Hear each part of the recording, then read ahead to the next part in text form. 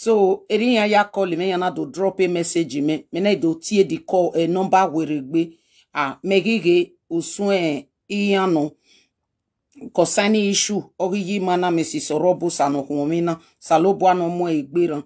So ona do ateme a lady okpa mame. So I was so surprised. My name do send the video go me or we ya go alo. I was so surprised. Me come across the video about the lady go where in about that or bazine ni go. And the issue do go kind. So tie member. If you don't know what we go na walogo na hwa. I me moro pa no mate guye the issue. Be no give it zere vegena o sopo ni ma emi ni ma need no ho na need vegena eru or need. And the honi no ga gwane video mu adi mana rudan na ladian. And because rudan ya tie member where need to clarify o honi o pick or read the message no gbe pegian. No, she is not the one. Rather our sister Christy Ijesu Obo or tie message we can not tie here call in ala o ma ijere ya reply we gbe or the woman no vie or read the message we the Christy whatever as that particular time no we ya send audio ni and the man no kunege call must to adegbegbe so yon pe a voice we ni o man de be ni ya pe voice we kian eri a call ya la o ona do pick o magi jere ya reply audio we ni weregbe. So I was so surprised we na iyan we me so a lady na no no guana no wale ala go ni ma here calm down even we ya ge mare ba ni no take care of the woman so every be mu ya be mi phone you mad reply with the audio a mistake ga no and we call all la way no na call you way no ni mana call you way ye magi jere ya reply we weregbe no lerun we save esenu ku we call that phone we and a call na do we wa mi no do we now or wetin emi ni bali yin yasugboloko ni la wo ni gunyen tamu wa we ohu ni o pe di audio yin ga no nu la wo I want you to speak through this video, and this lady. So, woman, moye speaker. In case all hear the message, Rudan Aladdin, cause Rudan Yabeti member. I want you to speak through this video this morning. This video, what I see for social media concerning this our actress. Me I say here, Mrs. Orobosa, the one we all of us know as a mama Agbaka. Mama Agbaka. Madam, no verse I want to use this word though. We were the diaspora, we know they pick money for grant. We know they pick money for grant. We they suffer before we get money. Now the acts, now the good art we get, the art of flesh, not the art of so. Now all of us. And secondly, ohona no guana gota aw. Iho ni abo dafon egele u iyamion. And a Christy Jesu obo okbe di audio. Eke no na pe kian ba ni ko na lao. No wa laho lady no guana laho wo laho di mail iya paka o body owe o a mistake ga no ma jere be no ya receive konya o ma jere ya reply we weregbe o we be yen dege di audio wona wa touching la wo my sister your boy ya we ho iya ma mi no ham. You understand? Iya ma mi ne ham o we yen okbe di audio. Or when you come across a video no how, or we ain't over your yagality, me no the advocate me, night or we na by doety call a wigby, or not do I explain a mammy, or waiting a mia or way a matter or gilly water, or we ego when we are going to audio you got make and they call yalao. Ye magijere ya reply where we were see.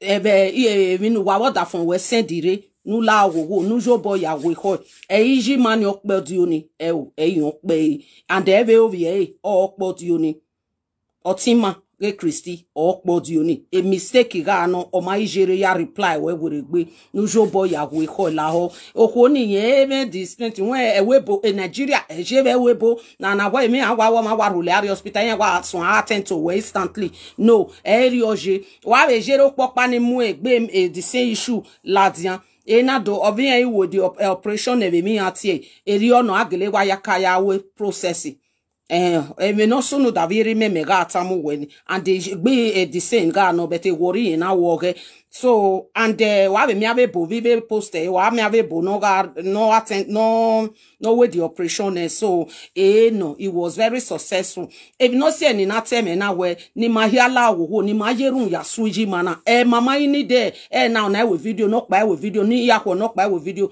auto boy do me be mi ya ade okay ne ni mami na be morion eri oto na eve do aha gorion we ke no je eto wa donate go ne no rio or whatever no just to be doje be ne do high a process yan lele wodo it's not like Europe abo ya we Nigeria ejebe no ke webo ni mala ogogo ni mahia calm down and ayebe ne gbe yato lo ma yato lo wa jebe ne gbe yato lo ma yato lo ibolo so ni mahia laho that same woman ogwaban e matter we no or we go no gele send your way meal and you body oni eji money be according to when we yata na eji ma that is why on our way do clarify we eji ma body oni assist otimani okpe but e call la o si yen magi jere they call we yen receive money for we na degbe la yen ma jere ya degbe do reply we body oni we you body oni ni ebe le rungo e we gbe we yan meal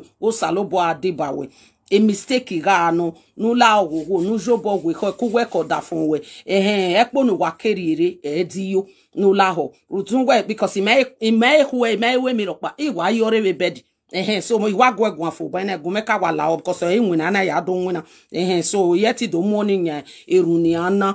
That is the reason I woke ni wazabo iwe ni make the woman understand the way even we yage or any mahiani ke yage egbe the woman gbe so even mwe phone e ma be pick and ni mahia think where the woman no all those things na you make me understand now where me gikpa na era me akpaka ori do take over ori do take over you we di o something na make sure we me ya dey okay ni mayala o erun o ni divege na egi awunene iye de do sanene se o de do riri erun ni dan do ge yaba kokako wa la ho ni majerun ya so ne mi na wu na zigoba no me na de successful ne ni mayamu ohu no mu no ri me ho ni mamu yoto wa ajebe ne gbe yatolo ma yatolo o ibolua ovie bo arie ovie bo da ni mahiala ogogo ni majobo we ko ebe ni mayage eri oji ni malaho ni ma calm down okwo ni ma ere mana o ma mu egbe no ya gbe maro pa yese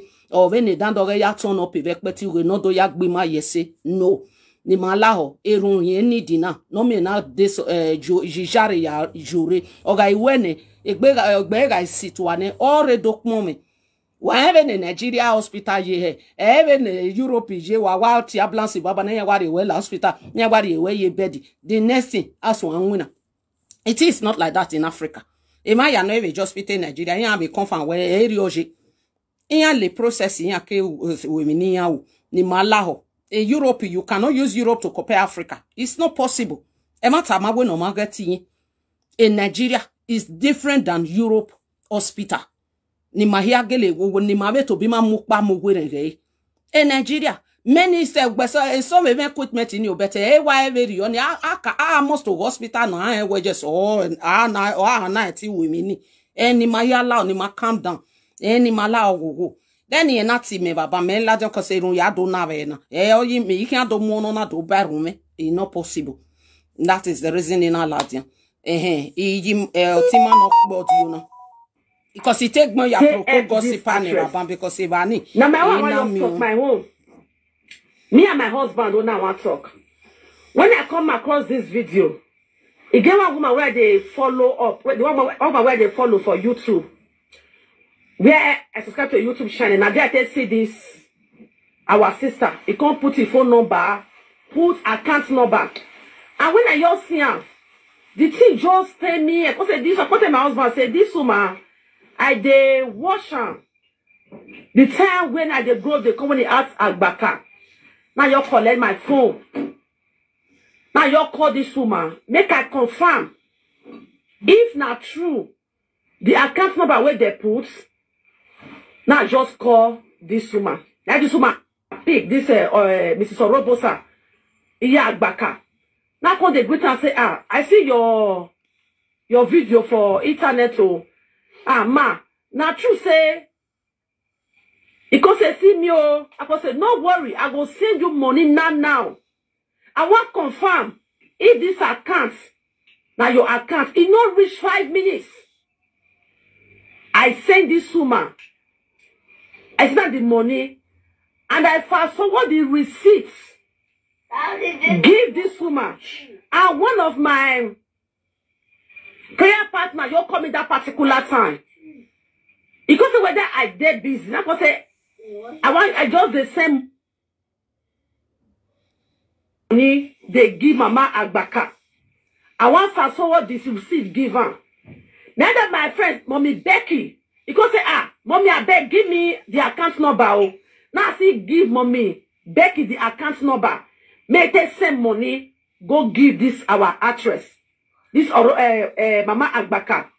I can say I don't want an answer for my platform.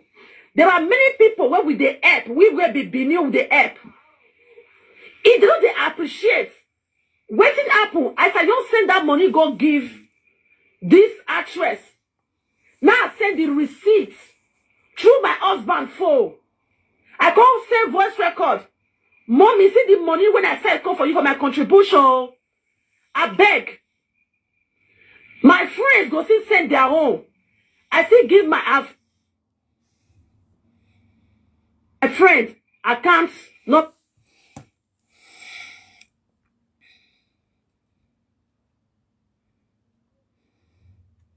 Just a second, please.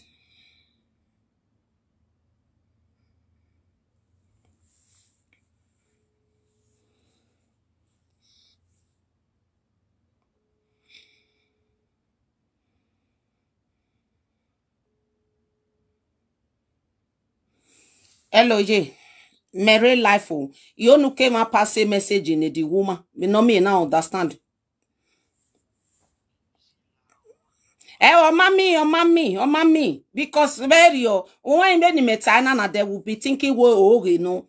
Oh mommy anything. No la no forget where a mistake even it this in way mistake no. Oh mommy.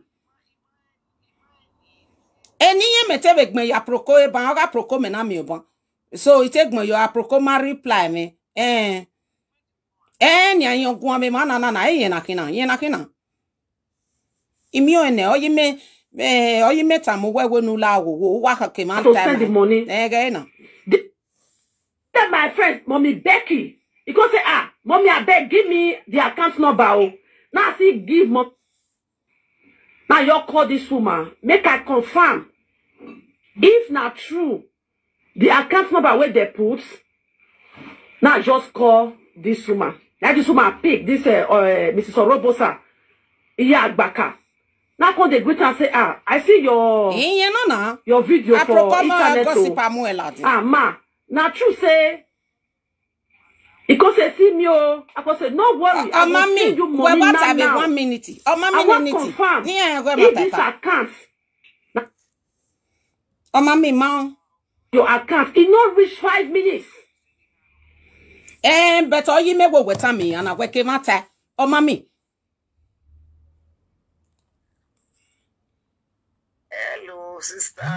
Yeah, get we move better, mommy, anything. So no me no ring me na be soto where e matter gele no where where the mistake get easy money or where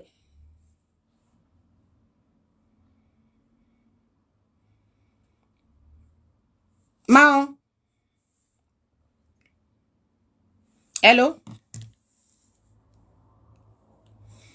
Go on.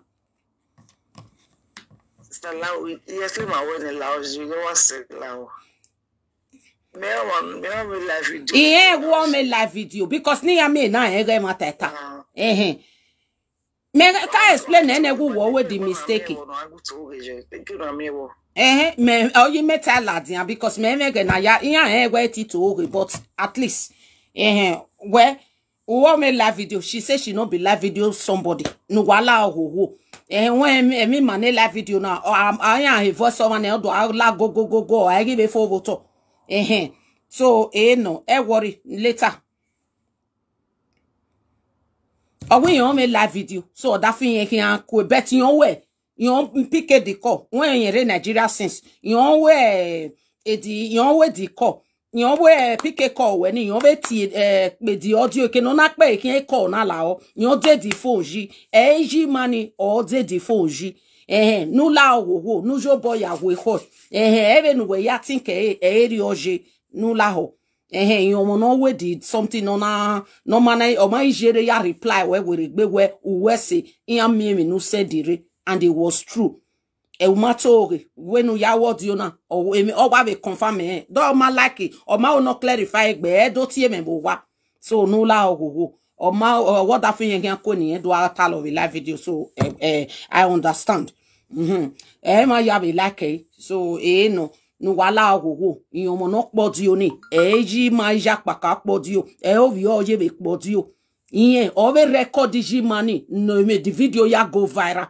The same person on record jima jima to boy record gbe ye fo yen ya record on a send de ladin so no wala wa calm down wala ho ti ma ya ni ra coca ko no donate you no ma donate you wala ho erun oni divege na erun mi ati emebe ni ata ezo oni divege na because when ni eje na orion edo aga wo dege different things emi na zigo ni ba o mai we so almost get asibi ni ma here calm down ni ma zin egbe owe mi na yizin egbe une do na eru we and my sister I appreciate you so much benu ya turn up ko record that phone we come ave nu ye be a number account number na osalobo a bless him ma here fe beni ma ya turn up wala ho wa calm down wala ho wa calm down iyo salobo ya himi ma here fe